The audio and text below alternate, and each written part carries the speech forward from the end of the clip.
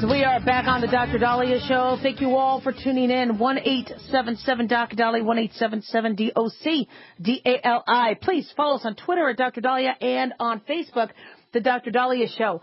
Now, Tropical Storm Chantal appears to be pretty fast moving. And from what I understand, it's still kind of huddling near Barbados, and we are predicting that it may be coming up close towards the Florida coast. And, it just kind of reminds us that we're in hurricane season. Hurricane season doesn't have to be August. Hurricane season can start as early as June, go deep into November. And, with all the changes with the El Nino and the water temperature, et cetera, there could be various variations in between. Now, I'm always harping to you guys about hurricane preparedness and tornado preparedness and Obamacare preparedness and any other things to prepare for. And many of us, we say, yeah, we're prepared, but we don't. And, I'm a huge fan of Freeze-Dry Guy because I love their food. I eat their food.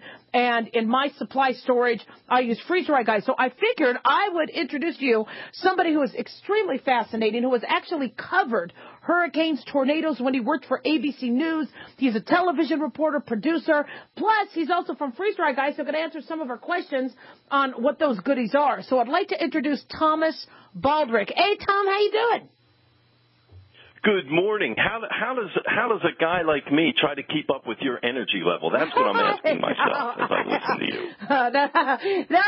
Okay, so what was the worst hurricane you covered, and where were you? Oh, I'm trying to think. I don't know if it was Andrew. I know there was some really heart-wrenching stories with Gordon. Florida is pretty much Florida and a few along the North Carolina coast. Cape Hatteras kind of seems to be ground zero for a lot of them, but it's amazing what a hurricane does, and it kind of happens in cycles. There's a panic that happens when the storm is coming, and people are like, oh, geez, I should have done something, but I didn't. So they get in this frenzy, and they try to go to a supermarket, and there's only 3 days of food there on a good day. So things are cleaned out. And then the storm comes, and people wonder what's going to happen, and they're worried to death, and there's high winds, and there's heavy rains, and there's flooding, and they look at everything they have and everything they own being washed away in a matter of hours. The thing that's fascinating to me is how tornadoes frequently pop up during hurricanes. So you'll see a hurricane, a track, a damage of where the storm was, and then inside are pockets in those communities where tornadoes popped up and just leveled everything. And then, Doctor, the aftermath is the last phase, and that's when people look at the devastation. That's when the stress of, oh, my God, what did I lose financially occurs, and your immune system is down, when you're stressed out, and you find a lot of people get sick after hurricanes. There's not food to eat. There's not clean water to drink. And these are things that, as you just said, people can fix now. Right. And I'm seeing various degrees of suggestions on how much you should have in your storage locker or your preparatory room. When it comes to hurricanes or tornadoes or fires, it's hard to predict if you need 5 days, 15 days. What in your experience has been the norm of how much food supply or storage supplies for how long should be kept? Well, here's the thing. A lot of people like to beat up on FEMA, but I don't know how many people would want to on that job. Going into a community that's just been devastated by a natural disaster like a hurricane or something else. But you'll find that it's usually a period of days, maybe 5 days, maybe 7, something like that, where things start to show signs of normalcy again. The first few days are panic-stricken. Shock, and what you'll find, that shock. And what you'll find often is that they get there, they get established, but then there's a time delay between where they can find you and get to you or where you can find them and get to them. If you don't have a radio and your car's been destroyed, how are you going to get across town? And food is just one of those things. People stock up on weapons to protect themselves, but I don't know very many that can eat ammunition. You've got to do what you can. First thing is just staying alive. And that's not being over dramatic, but the first thing is staying alive. And food is comfort for many of us. And if you don't have to be stressed out about how am I going to feed when I've got no power, what am I going to do? If you had delicious food that could give you that comfort, and all you have to do is add water, well, that's a solution right there.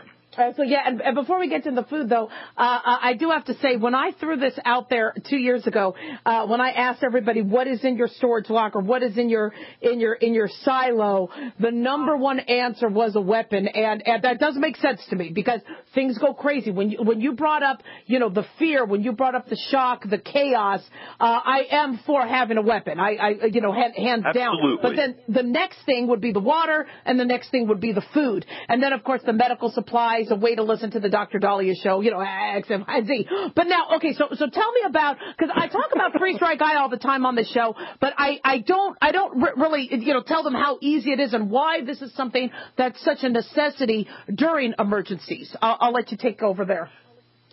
Well, for example, we've got a thing just called a bug out bucket. And that is something when you've got a bug out, you grab it and you go. And it's in a plastic container with a handle. You could be out the door in a second.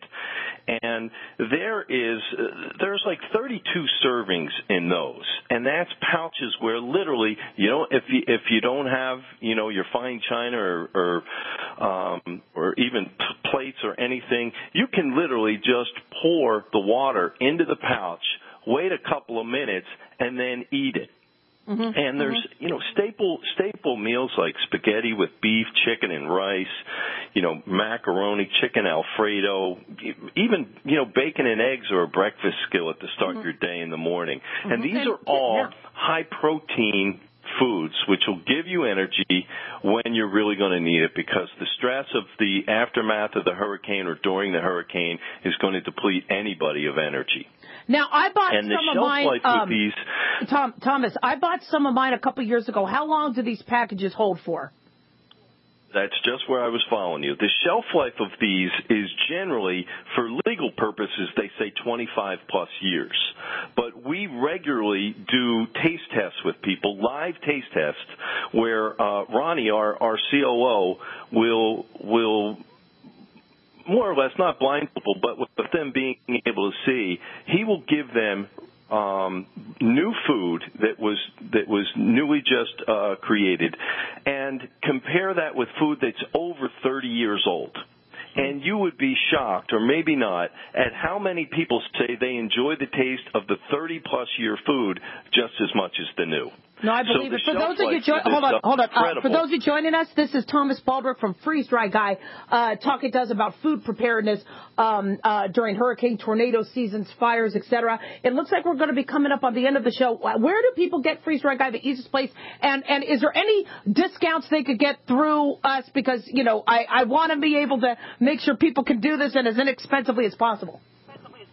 Well, you're a rock star. So if they go to freezedryguy.com and get whatever they want, if they enter Daliah, the code Daliah, Daliah, they will get 10% off right there. That's a beautiful code. That's beautiful, yeah.